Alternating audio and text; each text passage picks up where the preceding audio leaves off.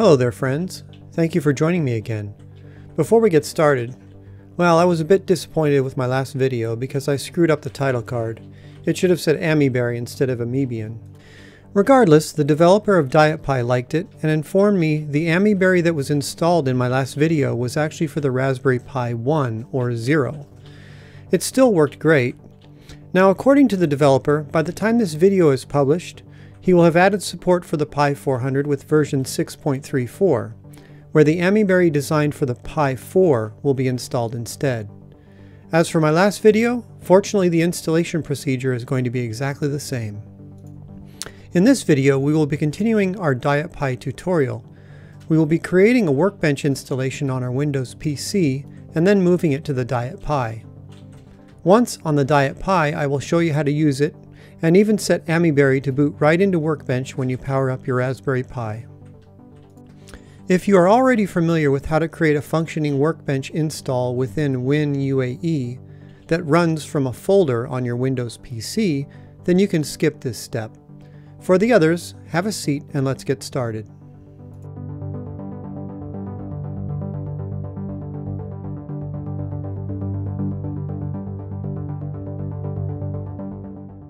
For this step, you will need WinUAE for Windows and a Kickstart file and install disks for your desired version of Workbench. I will be using the latest Workbench released, Workbench 3.1.4. Published by Hyperion Entertainment. I just visited their site to buy, register, and download. Once downloaded, I created a new folder on the desktop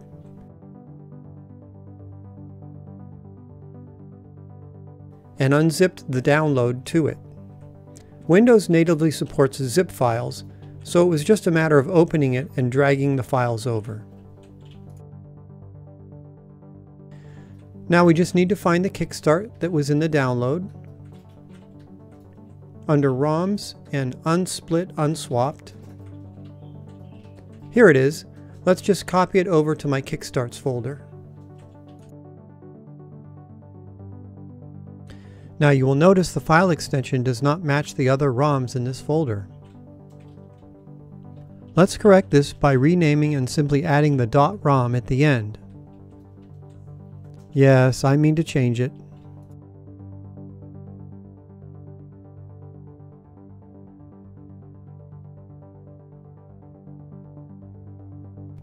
Now let's start WinUAE and set some things up. I downloaded the A1200 version of OS 3.14, so let's have an A1200 set up. 4 megs is fine. This is fine.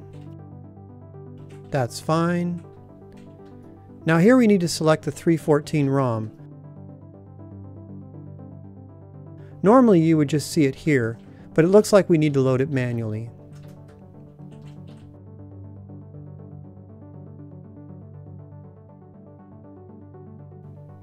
There she is.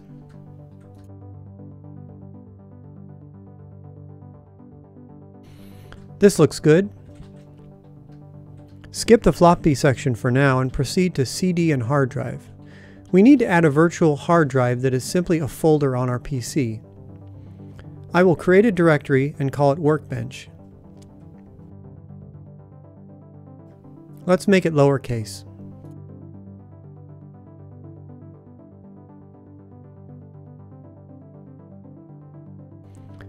Now we are going to add that directory as a hard drive here. Device name DH0, volume label system, bootable of course. Click select directory and choose our new folder we made.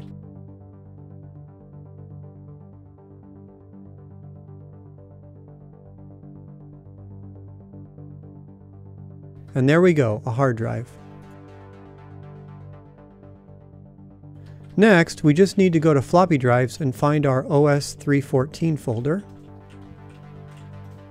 where we can see that our download consists of floppy images, very similar to Workbench 3.1. Let's just select the install disk to boot from, activate the second floppy drive, and set the Workbench disk. And we are ready. Click Start.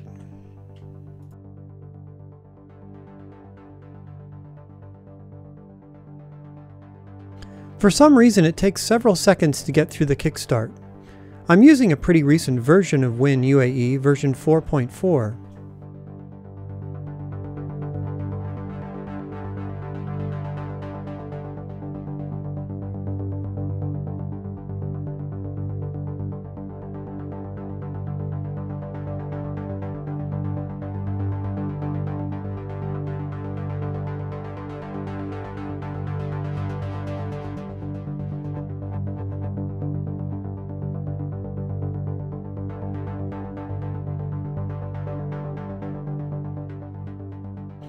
Okay, here we go.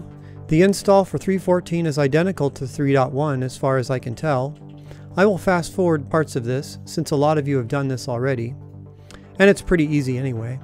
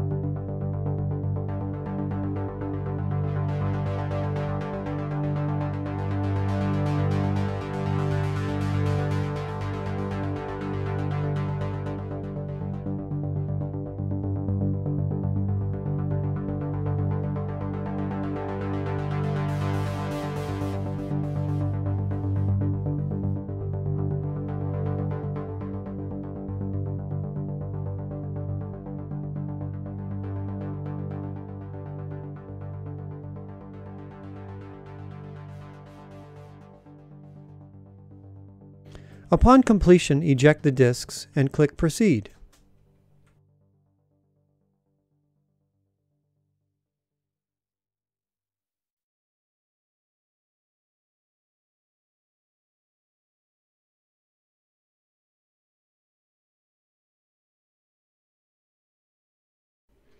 And now we have an Amiga hard drive running from a folder on our PC.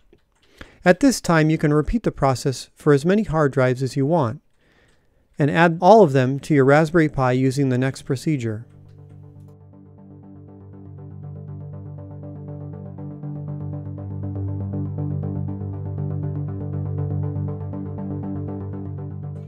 Here we have our thumb drive from the previous video, with the Kickstarts folder and a couple of game folders. I'm just going to copy that new 3.14 Kickstart file. You don't need a Kickstart folder to copy to here. You can copy anywhere as long as you remember where. Just remember to have the .rom file extension mentioned earlier.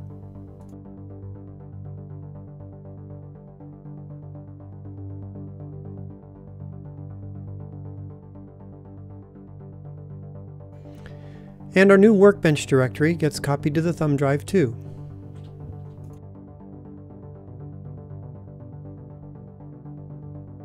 Repeat this process for any other data that you want to use on the Raspberry Pi. This includes virtual drives like the one we just created, or really any random folder full of your desired Amiga files. This can include disk images or actual Amiga files. Remember, Amiberry is just like WinUAE, so anything that would load in WinUAE will load in Amiberry.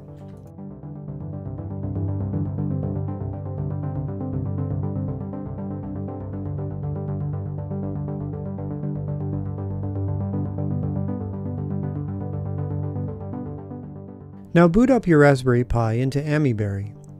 Refer to my previous video to learn how to set up this cool Amiga emulator on your Raspberry Pi.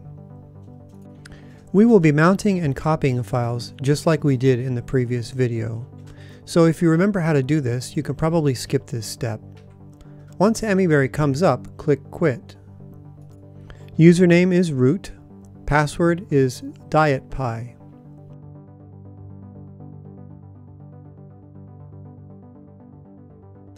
Plug your USB thumb drive into the Raspberry Pi if you haven't already. For easy access to our utilities, type in DietPi-Launcher. Select DietPi Drive Manager and enter. It will scan for drives that are plugged in. Select the drive in the SDA slot, usually SDA1, and in the next screen select Mount. Rename the mount point folder to something easy to remember. Since we have this folder from the previous video, we get a warning, but no worries.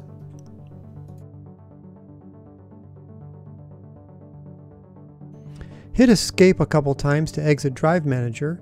Use Tab or arrow keys to move to the active field. Now we are back to the launcher. We are just going to scroll down to the File Manager and select it.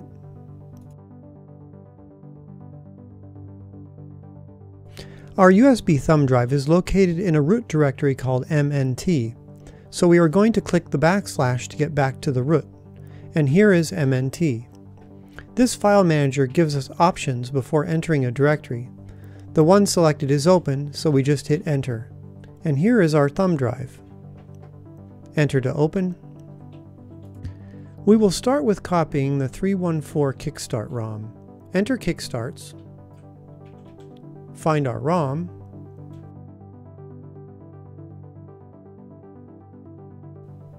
press enter, and we are given those options. This time we select copy. Now we just need to go up a couple directories in the chain, back to the MNT directory and enter the DietPi user data directory. Open, then Amiberry, open, Kickstarts, but instead of opening, we will paste our file into this directory. Now back to our USB drive by going up a couple directories again. Oops, I went to the root folder, going back to MNT, USB drive, going to copy the Workbench folder, up one directory, into DietPi user data again. I think I will just put it in here. So back up one, select the DietPi user data again, and instead of opening, choose paste.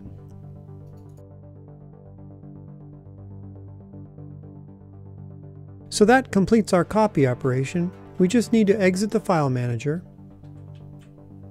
and go back to the drive manager to unmount the USB stick.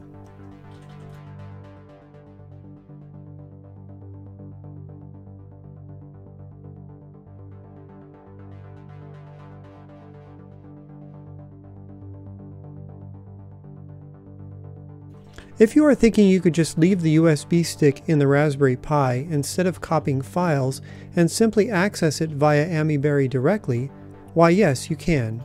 However, in my mind, I would rather use the USB stick elsewhere instead of trapping it in the Pi. And moreover, if you remove it or move it to another USB port on accident or otherwise, you will have problems, such as Amiberry failing to load from missing kickstarts, or the drive manager locking up because of a broken mount point. Trust me, I know. Now, simply reboot your Raspberry Pi and we will proceed to the next step.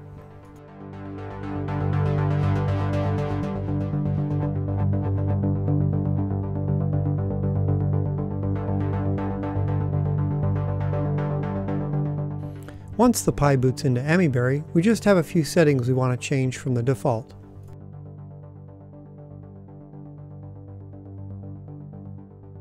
Set the processor to a MIDI 68030. Math coprocessor, why not? And fastest CPU. AGA chipset. Let's pick our ROM.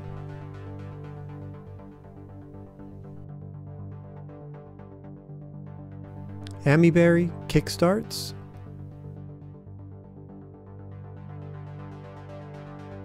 There it is.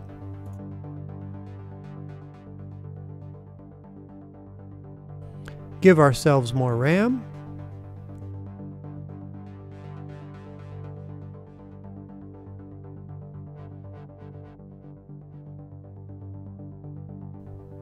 Set our floppies for turbo. And load our Workbench directory as a hard drive, very similar to the way we did it in WinUAE.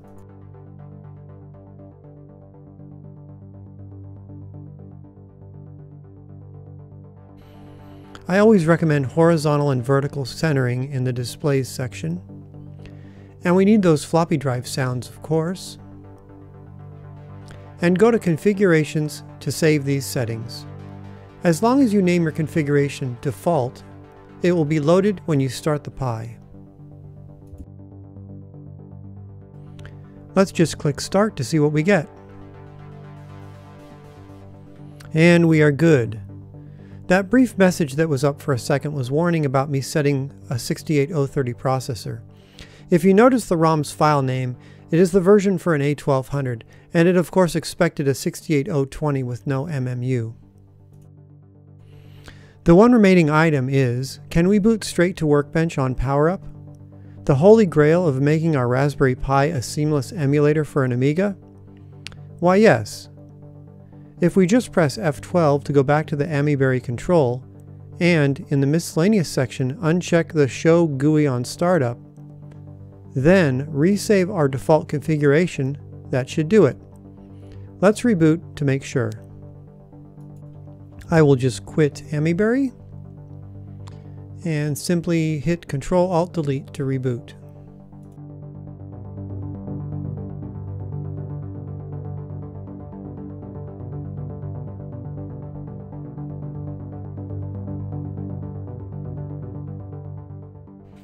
And there we are. Every time we turn on the Raspberry Pi, we get Workbench in about 13 seconds. And on the Raspberry Pi 400, it's like we have a mini supercharged Amiga 1200. Thank you for joining me, and we will see you on the next one.